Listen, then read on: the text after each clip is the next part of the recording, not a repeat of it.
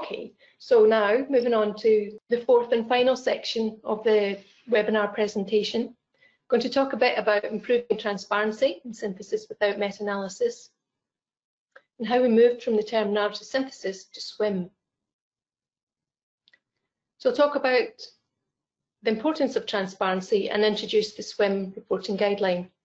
So after talking about some of the problems, hopefully we have some solutions to offer. So first of all, transparency in synthesis. So no matter what form of synthesis we're using, the principles of synthesis are the same. We need to be transparent, so we want to clearly report the methods that we've used. We want to make clear links between the data in any charts and graphs or tables and the narrative text reporting the results and the conclusions. We want to combine conceptually similar outcomes from similar studies, and for that, the synthesis needs to be carefully and transparently organised, and it needs to be conceptually appropriate, and also it needs to be useful for the evidence users. And we want the conclusions of the synthesis to reflect the quality of the included data. So this led us to the development of the ICONS Quant project, where we're aiming to improve transparency when we can't meta-analyse. So with Hilary as the principal investigator and myself and Vital from here at the University of Glasgow, we worked with Joe Mackenzie at Monash University and from the Cochrane Methods Group, and Professor Amanda Sowden at the University of York. And we had several Cochrane groups collaborating with us and received funding from the Cochrane Strategic Methods Fund for 2 years to develop some reporting guidance. So originally the project was about reporting narrative synthesis, but you might have noticed that as we're talking through this, we're not so much referring to narrative synthesis, and we're talking about reporting when we can't meta-analyse. And I'll speak a bit more about that and explain a bit more about that in a moment. So we developed these reporting items. So we didn't just make them up ourselves. We followed a Delphi consensus exercise. So for that, we consulted an expert panel of systematic reviewers. We looked for all existing guidance that we could find about how to synthesize narratively. And we also conducted an assessment of what was currently being reported for narrative synthesis and synthesis when we can't meta-analyse. We took all this information and put it together to draft some provisional reporting items. And then we took these reporting items and conducted 3 rounds of an online Delphi survey. And that was where we consulted systematic reviewers with experience of synthesizing narratively. And over the 3 rounds, we developed the reporting items. And along with that, we developed some explanatory guidance and also examples, clinical and non-clinical. And after that, we held a consensus meeting with systematic review experts to agree the included items, and the items were revised and finalised. So as I mentioned a moment ago, during the course of the project, it became obvious to us that it was problematic for us to continue referring to narrative synthesis.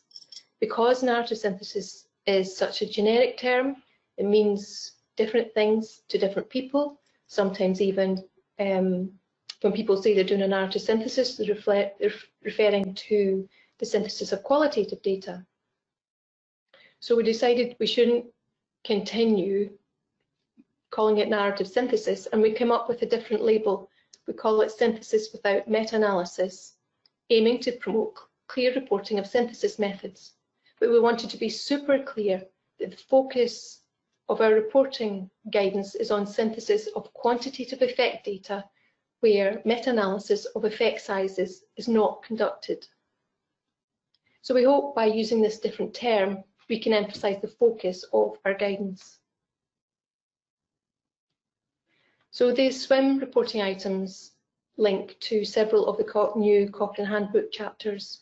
In particular, the SWiM reporting items align with Chapter 12, synthesis using other methods. That's methods other than meta-analysis. And the SWiM reporting items also reflect content in 5 other chapters of the new Cochrane Handbook. So the aim of the SWiM reporting items is to improve transparent reporting. So it's important to note that they're not prescriptive, they're guidance. So they're there to prompt review authors to consider what is it important for them to report for their synthesis. The reporting items are not conduct guidance, they're reporting guidance. So for conduct guidance, it's best that people go and look to conduct guidance such as, particularly in this case, Chapter 12 of the Cochrane Handbook. And also the SWiM reporting items were not developed to be quality assessment measures of the synthesis. So ideally, the synthesis method and the structure should be set out in the protocol of the review. However, changes to the method that's going to be used and the structure of the synthesis are fairly common, and often they're quite necessary, particularly for complex questions. And where a meta-analysis is planned, but once we have all the included studies, and we look at the characteristics of those studies, and we look at the data that's provided in those studies, it becomes apparent that a meta-analysis is no longer appropriate. So particularly in these cases, it's crucial that the actual review clearly sets out what methods are being used and clearly reports the synthesis that has been undertaken.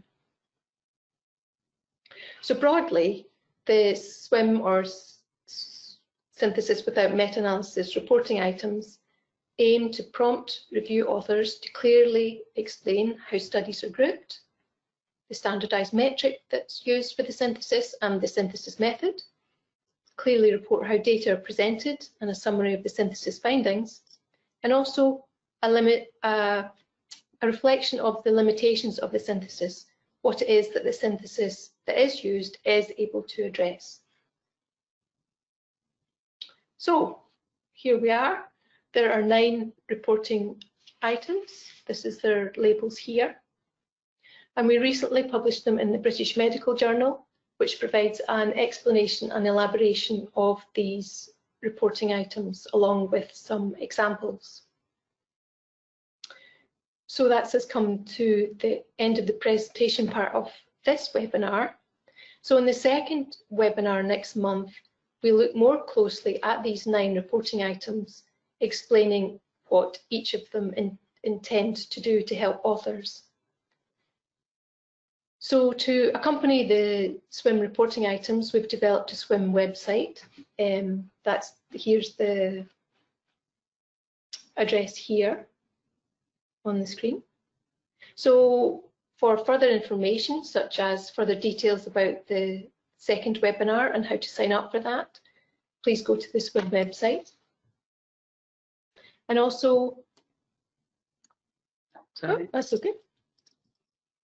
On the SWiM website, you'll find information about, we've set up an email discussion group, a virtual network about SWiM and synthesizing without meta-analysis. So if you'd like to find out information about that and how to sign up for that, please visit our website. And there's also further key resources about the reporting items, including a link to the open access, freely available British Medical Journal BMJ paper. And finally, we're developing online training with Cochrane Training, an online training module, which will be coming out in a month or 2.